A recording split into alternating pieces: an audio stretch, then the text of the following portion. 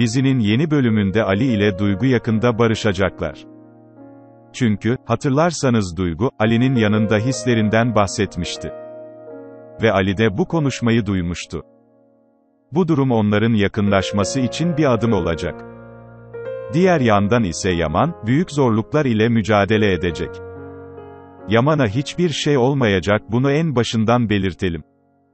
Nana ile Yaman'ın heyecan ve aksiyon dolu sahnelerini göreceğiz. Dizimiz eskisi gibi kalp atışlarını hızlandırmaya başladı. Yavaş yavaş kendini toparlayan dizimiz ilerleyen bölümlerde daha iyi olacak.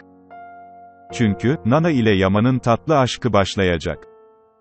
Emanet dizisini sevenler yorumlarda kendi düşüncelerinizi yazmayı ve videoyu beğenmeyi unutmayın.